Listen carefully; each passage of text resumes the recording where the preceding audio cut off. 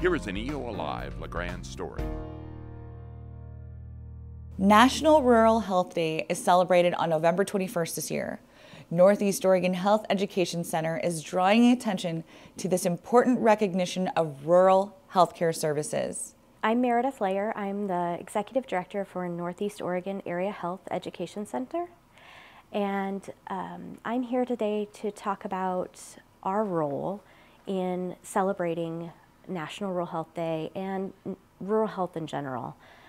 Northeast Oregon AHEC has been around for nearly 3 decades, and we're here to help grow our own healthcare workforce for Eastern Oregon and across the state of Oregon. NEOAHEC was established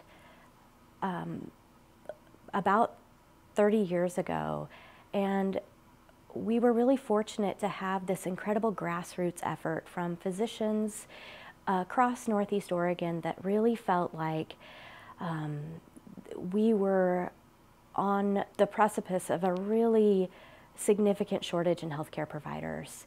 And so along with Northeast Oregon AHEC, which was the first AHEC in Oregon being developed, the first rural health bill was also initiated throughout the state of Oregon. So that really gave NEOAHEC the power to begin bringing learners and residents to Eastern Oregon to experience what a rural community would look like, with the hopes that they would stay here and practice here because they fell in love with this amazing community that we're surrounded by. National Rural Health Day is supported by the National State Offices of Rural Health to really celebrate the power of rural, our challenges that are unique to rural and our successes that are unique to rural, in our can-do spirit, our ability to really take anything on and make the best of situations with more limited resources, with more limited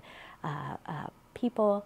And so it's really just to celebrate the amazing care and investment that happens in rural healthcare. The most common thing that I hear from providers who choose to practice in rural communities is that they really appreciate the quality of life that they can have here. It's a beautiful valley, it's a beautiful region that we live in. There are so many opportunities to explore and have just a little bit slower paced way of life. But also, and I think most importantly, providers really feel that sense of community and investment in caring for the health and well-being of the place that they call home. Residents in a rural healthcare area, I think, really face a lot of challenges with seeking healthcare.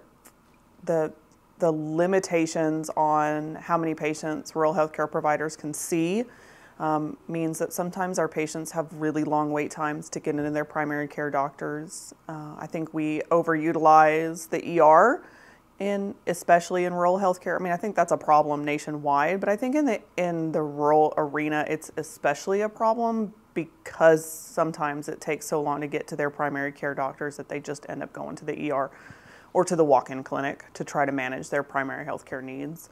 Additionally, I think it's very challenging for them to get into like a specialty provider, just because we're so limited in what specialties we can offer our patients in a rural area. So we're lucky, I think, here in Union County to have such a great array of specialists, but that's not the case in a lot of places. So receiving an education locally helps alleviate some of that, because these people are already invested in this community.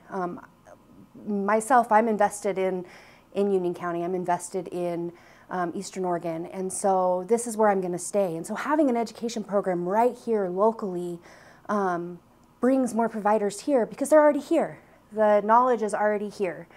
We just need to give the education. So since being a nurse in Eastern Oregon, some experiences I've had that demonstrate the uniqueness of rural, I think the biggest one is in all the different roles I've been in, I find connections between people everywhere. You know, these are my neighbors, my friends. These are the people I know.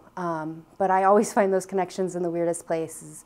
I'll be working at dialysis and talking to one of my patients there and find out I cared for one of their family members on hospice. And I will talk to one of my hospice patients and find out I took care of their loved one at a long-term care facility. And that's something you don't get everywhere. In rural healthcare, I get to know my community as well as I get to know my patients. The power of rural means to me that we're taking care of, you know, our friends and our neighbors and our kids' friends and our church members and people we bump into at the grocery store and our coworkers. And I think it offers everybody a better quality of care, just because you're going to see a provider who knows you, who knows your whole background story, who, you know, knows your kids and knows your parents. And, you know, I think it makes for a more meaningful encounter with your provider. So I think that's the power of rural.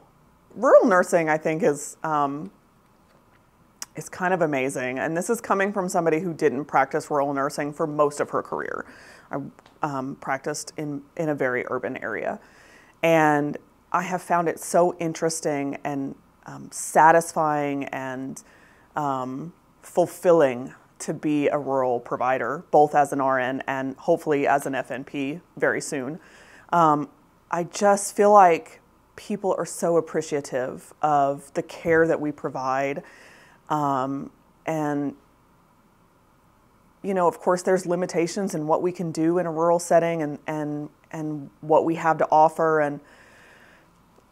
But being a nurse in a rural setting is, I think, amazing. I really get a much higher level of fulfillment from serving my patients in this arena than I did in a more urban setting. So I mentioned a lot about Union County, but as an FNP student, I've had a lot of clinical experience up in Enterprise at Winding Waters Clinic.